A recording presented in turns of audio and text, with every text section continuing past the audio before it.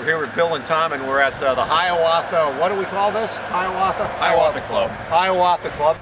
What, you describe logging as a way of life in the UP, right? Right. It's who we are. It's who we are, not what we do.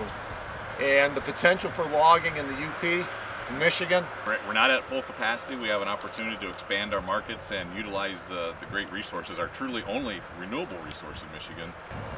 And what do you worry about?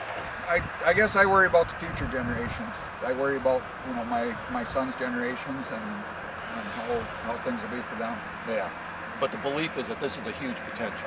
It's a huge potential out here, and we can continue to do a good job as long as we're allowed to, in the publicized, and that's why we just try and do a good job out here. And the machine I was driving was a what?